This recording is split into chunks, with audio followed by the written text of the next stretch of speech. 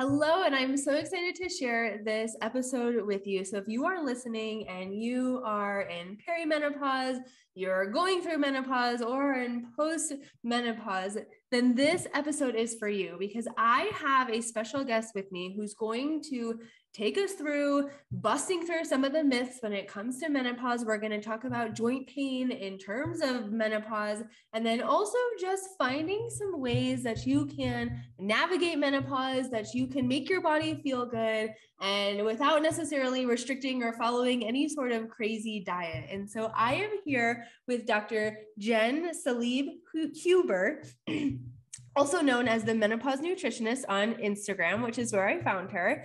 And Jen, if you want to go ahead and just take it away, give us a little bit of information about you and kind of how you stumbled here, and then as the Menopause Nutritionist, and then we'll get right into it. Awesome. Thanks so much for having me. I'm really excited to be here because I love talking about all things menopause, obviously, but I really love giving a voice to some of the lesser talked about things. And joint pain is one of those ones that isn't quite in the same spotlight as hot flashes and mood swings. And so it's great to be talking about that today. So I'm a dietitian, I'm a naturopathic doctor, and I'm also in menopause myself. And so kind of part of my interest was the start of my journey, which started a little bit earlier than most in my late 30s. And so kind of I've spent the last 5 to 7 years kind of navigating that. And what I realized is that there wasn't a ton of information and support for people who were in perimenopause. Now, thankfully, that has really started to change in the last couple of years. I don't know whether it was the pandemic or it was just kind of good timing, but there really is a lot more. There are many more conversations happening around all aspects of perimenopause and menopause. And I'm just really grateful to be part of that. Yes, and she's joining us from the Netherlands, which I think is awesome. So going kind of off of what you were, the introduction with kind of the joint pain associated with menopause, because I think, and some of the conversations that I've had with people, it's like they had no idea that they could be related. And then, people are always looking for answers to why they're in pain, answers to, why something doesn't feel right. And a lot of times I feel like menopause is left out of the conversation. It's immediately like, let's do an x-ray, let's do all these tests, let's obviously ruling out other things. But then they're just kind of left with, you're just getting older, et cetera. And so I want to just kind of hear your experience, if you like personally dealt with any joint pain, or just also some of the people that you see and chat with, kind of what your experience is with joint pain and menopause. Yeah. And I think that you're right in that a lot of people have their experience dismissed because there is an association in time in that, menopause is most likely to happen around age 52. And so just to kind of clarify, menopause is really just one day. It is the day that marks 12 months since your last period. Everything leading up to that is perimenopause, and everything after that is postmenopause. So most of the time, these are things that are creeping up in perimenopause. So when women are still having a cycle, even if it's regular or irregular, they may not be having any of the other classical symptoms, but they're also more likely to be in their 40s or their 50s. And, that is a time when we start to just kind of, assume, rightly or wrongly, that any joint pain, muscle pain, injuries is related to aging. But we do know that as estrogen levels decline, that does increase the risk of inflammation or, can increase the risk of arthralgia. And there isn't, a really nice and clear-cut explanation as to why. And even when they've looked at interventions like, giving women, hormone replacement therapy and measuring how much, joint pain they have before and after, it's kind of lackluster results. It's like, yeah, there seems to be a trend or some women really benefit. But my personal experience with the women that I work with is that hormone replacement therapy is great for many things, but I don't think anybody is, writing books about how great it is for joint pain because it probably is complicated. It likely is a combination of things. Sure, which makes it a lot harder. And that's even just going with osteoarthritis, whether you aren't postmenopausal or premenopausal, that just osteoarthritis in general can have a combination of different attributes, and it can have a combination of different causes. And a lot of times it's just blamed on age, and it's just blamed on, you're just getting older and those sorts of things, which then kind of elicit effect of, then there's really nothing that I can do about it. And So do you know, have you noticed at all, like with this joint pain and connection and being perimenopausal or even postmenopausal, does that tend to fluctuate a little bit more? Does it tend to respond to things differently than just like a regular osteoarthritis that, or someone that isn't going through this, that you've noticed? Yeah, well, I mean, the thing about perimenopause is that it's a moving target and it's like a roller coaster, and hormones are fluctuating, especially estrogen, which is the one that we think is linked to joint pain. You know, estrogen is fluctuating a lot in those early perimenopausal years. And so you're going to have good days, good months, bad months. And that is also not, dissimilar to kind of the experience of people who are living with osteoarthritis as well. I think one of the underestimated things, though, is that especially when we're in postmenopause, or we're kind of getting closer to that final last menstrual period and our estrogen levels are more consistently low, we really start to kind of get into that age and stage where building and maintaining muscle requires a little bit more intention and thought. And, I always tell people that there's no downside to working on strengthening the muscles that support the joints, but you might have to actually maybe work with a trainer or work with a physiotherapist or work with someone who can help you kind of target that a little bit. And just to kind of give a bit of a personal take to this. So I tore the medial root of my meniscus about 1.5 years ago and had that repaired recently. And, I was really humbled by, at 45, being non-weight bearing for 6 weeks, how long it took me to build up that muscle. Yes. And I kept worrying that like the surgery was failing or that I was doing something wrong because I was still having so much pain. And my, 22-year-old physiotherapist was saying, you just have to wait to get the strength back. You're only at 40%, you're only at 60%. And it wasn't until I hit like 80% of what I was before that the pain dramatically improved. So we have to really remember how important it is to keep those muscles that are supporting our large joints. If joint pain is what you're experiencing, because it's not always joint pain, sometimes it's just muscle pain and stiffness as well. But yeah, we can't underestimate the value of building in that strength.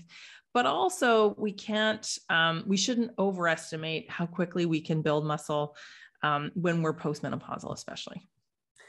Patience is virtue. And that's one of the things that's like, I've been doing these movements for the past couple of weeks and I don't feel necessarily super strong, or I don't feel necessarily these huge results. And it's all kind of about those small wins that kind of drive things forward, because it does take time. And as humans, we're just kind of set up in the society to not have patience and just to kind of expect everything to happen very quickly, which I wish it was like that, but it does take work and it does take consistency, which I think is definitely important. And one of the last things kind of about in relation to joint pain is, what are maybe some of the other symptoms of perimenopause that somebody may notice in combination with joint pain to say, oh, maybe this could be tied to something like that, versus it's tied to an injury, or it's tied, obviously not having like a mechanism of injury, but what are some of the accompanying symptoms that they may notice?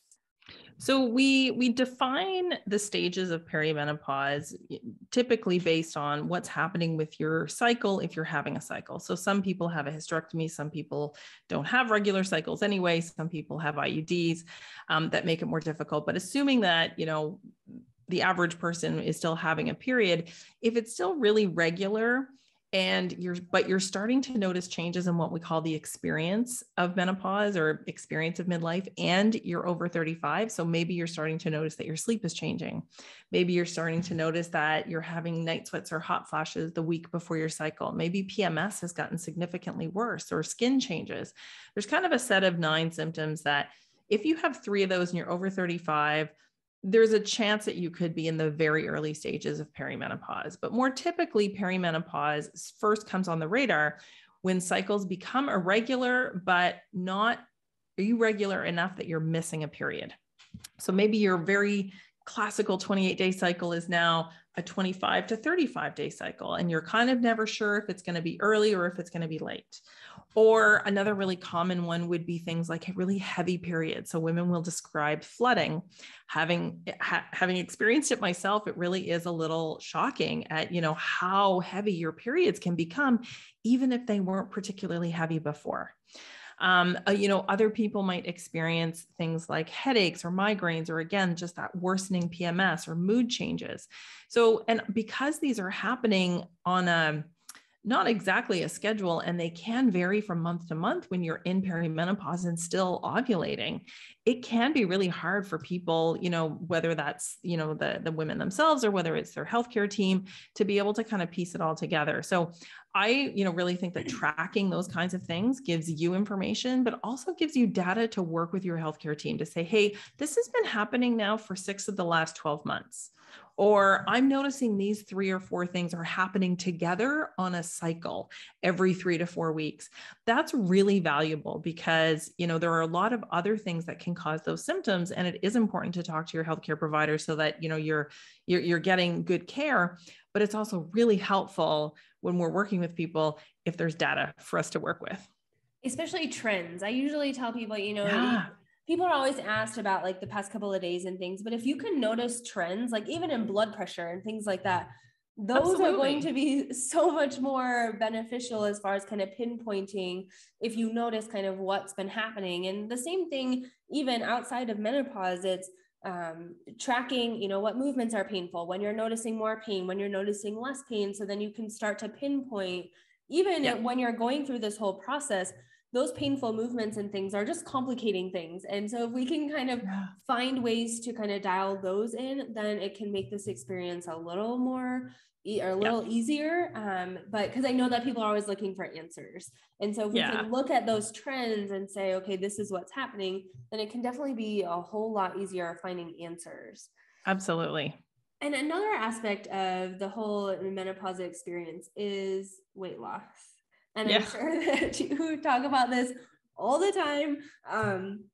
But I wanted to first go through kind of you talk a lot about myths and some of the main myths that are associated with menopause and then weight loss or perimenopause. Yeah. I mean, I feel like this could be like a 6-part podcast series, but in short, weight loss has been, oversimplified in that, most people are, taught to believe or kind of have been told that it's mainly about diet and exercise, when in fact, we actually have a fair bit of evidence through twin studies, for example, of like identical twins who are separated at birth, that genetics play a much larger role. And when we say that genetics play a larger role, we're not just talking about, what your body looks like on the outside, but also the inside, and how that probably translates. And I say probably because we don't exactly know, is that, for example, the amount of calories and the breakdown of calories that your body wants and needs and will try to maintain is going to be different for each individual person. So if you're following a plan that's just a recipe for someone else's body and it doesn't suit yours, it's not going to feel good. It's not going to quote unquote work, and it's not going to be sustainable. And I think that that's probably the biggest thing, is that, we have taught people to try and get to a certain body size or shape or number without really giving them the tools to say, you know what, try this on. How does this feel? Do you have more or less energy to do the things that you want to do? Do you enjoy this?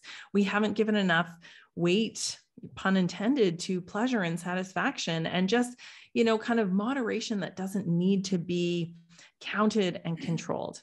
Because, when it comes to food, the evidence that we need to be in a certain weight range for health or, for health benefits at any age isn't as strong as we used to think. Even like BMI, for example, the quote unquote risk of being in, the next BMI category outside of, the recommended, it's pretty minor when you're looking at things, especially like, all-cause mortality, which, at longevity is actually decreased in people who are in higher BMI categories. So we need to move away from trying to pinpoint people to a number and expecting that number to be a proxy for their health. So that's the biggest problem, I think, with weight loss as a health recommendation is that it sets people up to expect that everything will get better if they can just lose weight. And in fact, it's more often the behaviors that are added that have a positive outcome or have positive, effects on their health. And so that's what I focus on as somebody who has a weight neutral practice and practices and includes intuitive eating. I just don't invite weight to the party, right? We're going to talk about everything else. I want to get you excited about food. I want to talk about adding more plants to your plate. I want to teach you to cook if you don't love to cook, or help you figure out ways to include foods that you enjoy that you don't have to cook. I want you to have a healthy relationship with food. We're just not inviting the scale or the discussion around weight loss as a goal to the party. Yes. And I think it was in one of your posts, in one of the previous posts on Instagram, about weight loss doesn't necessarily mean healthy either.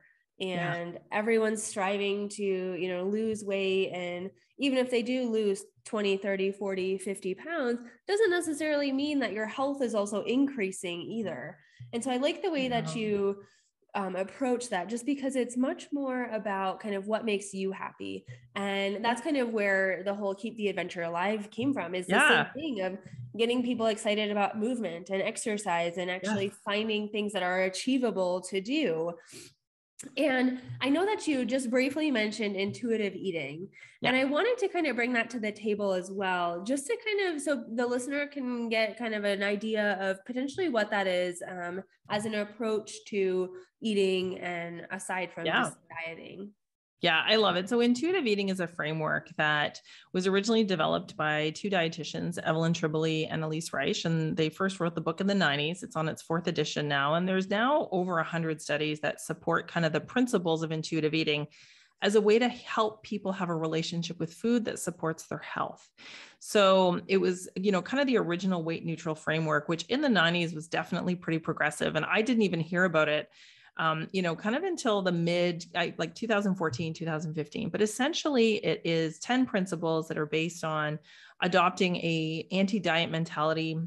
So just kind of not pursuing intentional weight loss as a goal, essentially, is what it is. And instead of talking about food exclusively as, a carb or a protein or how many calories or how much you can have, it's really about, how do you experience hunger? And, what types of hunger do you experience? Is it more physical hunger or emotional hunger? How do you respond to taste hunger? It's teaching what fullness feels like. But I think the biggest shift that I see people benefit from is the shift in the mindset from a restriction mindset to a permission mindset, because intuitive eating is the permission to say yes or no based on whether you want it, not because you should, or you think you need to, or someone has told you to, or you're allowed. It really just kind of takes that whole restrictive mindset out of the conversation. And it includes joyful movement. Joyful movement is absolutely one of the principles. And so we're focused on things that we can add in. And joyful movement is one of the ones that a lot of people, I think, may be used to moving, but maybe not joyfully, because they're using it as part of that calorie in, calorie out equation. Sure. And I know that a lot of people are probably listening to this and saying, okay, well, I would love to eat, bread. I would love to eat all of these things that have been demonized in some of the diet cultures. And what's kind of the conversation around, are there any foods that you tell people to limit, or how do you kind of approach that? So we're not just, opening the floodgates to, desserts and sugar and bread and all these things that people maybe have been previously told that they shouldn't have. Interestingly, we kind of have to do open the floodgates, because it is the control that creates the cravings. So, when people restrict anything, they increase their desire for that food. So people who are doing low carb or keto crave fruit. People who are doing low fat crave butter. People who are doing low carb crave bread. And the same is true with sugar, is that, sugar has been demonized as a food. It's been given, addictive properties and, superhuman qualities to draw us to the cupboard and eat all the cookies. When in fact, if we can really neutralize food so that all food has value, we don't try and, say one food is better than the other. But if we're practicing attunement, we wouldn't feel good if we ate cookies for every meal exclusively, Sure. right? But we may actually enjoy our meal more if we're having cookies regularly. And if we can, start by, I teach people to lead with satisfaction. Ask yourself, what do I want? So that you're honoring that part of the equation first, and then build in the gentle nutrition. If you want to have a cookie, great, but having, a box of cookies isn't going to be filling or satisfying, and it's not going to fuel you to do the things that you want to do. If you had no other choice, it would absolutely, give you sustenance. It would probably save your life in certain situations. But if we're looking to feel our best, well, maybe I'm going to have a sandwich with my cookie, or maybe I'm going to add in a salad with some protein or some cheese, or maybe. So it's really about honoring what you want and then building in what you're trying to help your body, kind of achieve. So, and that's why I call gentle nutrition is the sweet spot between what you want and what you need. But we don't have to micromanage it. And that's kind of the biggest thing that I like to help people on diet, is this idea that everything has to be controlled, measured, tracked, accounted for, because that just creates craving. And then it creates, I feel like these negative emotions that, if you did have a box of cookies or something, it's like, oh my goodness, I can't believe I did that, and then you have this negative kind of this downward spiral of just kind of beating yourself up about it and trying to exercise profusely or whatever it is to try to make up for it.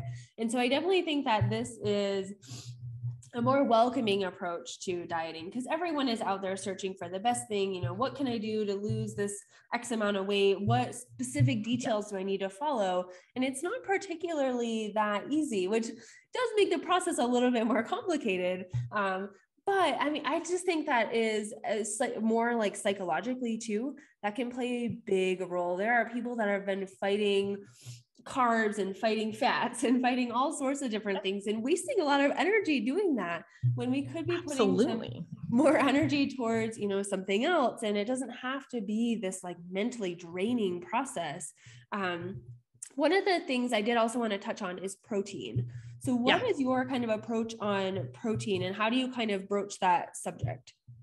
So, I mean, protein is one of the macronutrients that we need, right? So you can't go without it. It's difficult to get too much if you're eating food. I think that, you can certainly get into some, I don't want to say trouble, but you can get more than you need kind of, if you're using supplements and things like that. But I think that protein is one of those foods that from a diet culture narrative has kind of risen to the top of the pyramid, right? So it's like protein is always good and we should always be trying to get more. And one of the things that I undiet is the belief that protein in and of itself is satisfying. And it's not. If you're hungry, you don't crave a chicken breast, you crave a chicken sandwich, right? You want kind of that balance of it. So I describe, building a balanced plate as a three-legged stool. So if you're building a three-legged stool, you have a little bit of flexibility on where those legs are and it will still stand, but you can't have two legs in one area because otherwise it's not going to stand. So when you're building your balanced plate and you've led with salads and you've led with satisfaction, what can you add that will make it more filling and satisfying? And sure, protein is one of those things. But it doesn't have to be, at the exclusion of the bread or the potatoes or the rice. It really should be with it. Sure, absolutely. And I think that especially kind of in this age range of the, 40 to 60, 70, whatever it is, that women don't necessarily get enough protein. And so I think especially with strength training and trying to, build muscle to support the joints and things like that, I think it's definitely one of the things that's underrepresented in a lot of women that are aging. But I think that it's important that you can incorporate other things, that you don't just have to strictly eat protein or eggs, that you can include other things in that mixture. And lastly, I just wanted to touch on anti-inflammatory foods. These very kind of specific food groups and these very specific even foods that have been highlighted as being anti-inflammatory. And what is kind of your approach on that? If somebody came to you and said they were trying to reduce inflammation or something like that, and had joint pain, what would you kind of, how would you kind of approach that conversation? Yeah. I mean, It's a great question. And it's a conversation I do love to have, because obviously I love all things related to food and nutrition. But the reality of it is that it's very difficult to study food-based interventions with very specific outcomes. So, it's very difficult to say eating one thing or not eating one thing or a group of things is going to have, a really slam dunk, absolute, no question about it, effect on something like joint pain. The good news, though, is that there is some evidence or some studies looking at the types of foods that are included, for example, in a Mediterranean style of eating. So these would be foods that, again, more plants on your plate, whole grains, fish, beans, lentils, nuts, and seeds. Foods that most people, have heard of or have tried to include before. And I really like talking about this as, again, something that you can add in, because there isn't a lot of evidence for restricting foods. So there isn't a lot of evidence that you need to avoid gluten, for example, if you don't have celiac disease. There isn't a lot of evidence that, you need to avoid white grains or dairy. Dairy is another big one. Absolutely. There's even been studies that have actually shown that there's reduced risk of osteoarthritis and joint pain with dairy. So, I'm a big fan of evidence, and I'm a big fan of questioning the status quo, because all aspects of healthcare and medicine, you can find examples of things that we've done just because it's the way we've always done it. And it doesn't mean it's right. It doesn't mean it's true. So I think that if someone feels really strongly about trying a dietary intervention, there's probably little harm, as long as they're getting guidance and they're getting support, and that they have a reasonable timeline to try it. So, in my experience, if you're doing something diligently for 8 to 12 weeks and you're not noticing enough of a difference to want to keep doing it, chances are it's not a certain outcome. And so I think that that's kind of a good way to approach any dietary intervention, really, if you're looking at something specific like joint pain. But certainly including more and adding more of the foods that are found in the Mediterranean style of eating, I think is a great way to go. And I think it's important too, because it's not necessarily, eat this, don't eat that, and more of the specifics of food, but it's just include more of the foods that that are good for you, that and a lot of times it's, finding the convenience. And I think a lot of it is out of convenience of finding, that's when you get into the protein bars, and that's when you get into the healthier, more processed type foods. Because we know, in the grand scheme of things, a lot of us know what foods are good. And a lot of us know that we should eat more vegetables and things like that. And it's just the approach of just making your body feel good. Like, odds are when you're eating more of those foods, you're likely going to feel better.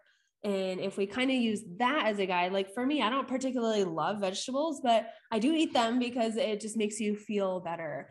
And I think that, getting out of what I call the all or nothing mentality is so key when you're playing the long game in your relationship with food, because you don't want to be approaching any aspect of your health, but especially when it comes to food, which is something that you have to make decisions about multiple times a day, every day of your life, often for other people, right? As something that has to be perfect.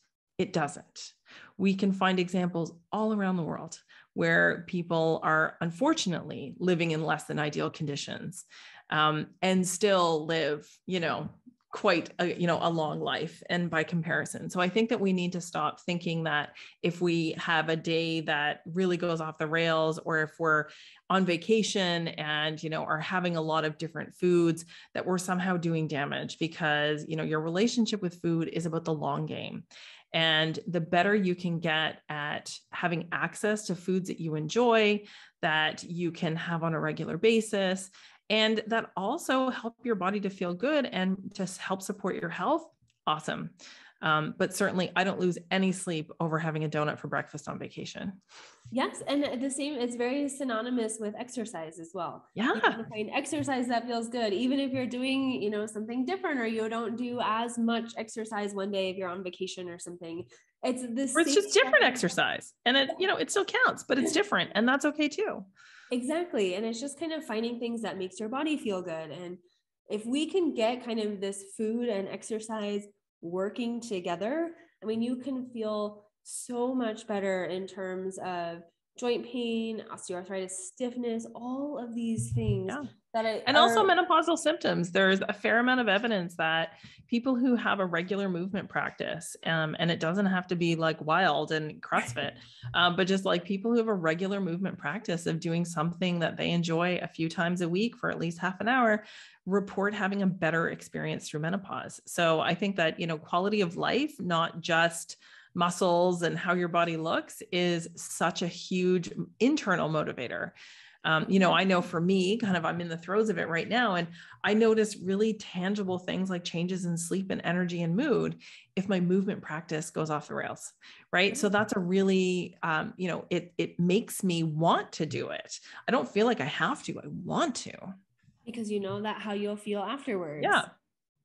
Yes. And so I think that this has been a great conversation of just kind of opening some doors to maybe different perspectives as far as approaching food, exercise, perimenopause, menopause, and postmenopause.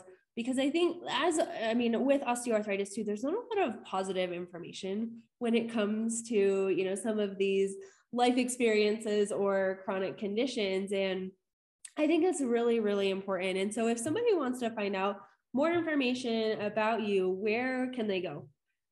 The best place is always going to be Instagram. That's where I probably hang out too much, but where I love connecting with people. At menopause.nutritionist, and the link in my bio will send you to all the right places. Okay, perfect. And then I will put the link down in the show notes if you're listening to the podcast, and then down in the description if you're watching on YouTube. And I just wanted to say thank you so much. I think that this was very helpful in shining a positive light on some of the things that get a lot of negativity, and just giving people some things to think about, kind of like you said, challenging that status quo and kind of getting outside of the diet mindset and diet culture and kind of opening your eyes to say, okay, there are other ways that we can do this. And I just want to say thank you so much for spending this time with us, and have a great rest of your day. Thank you so much. I've loved it.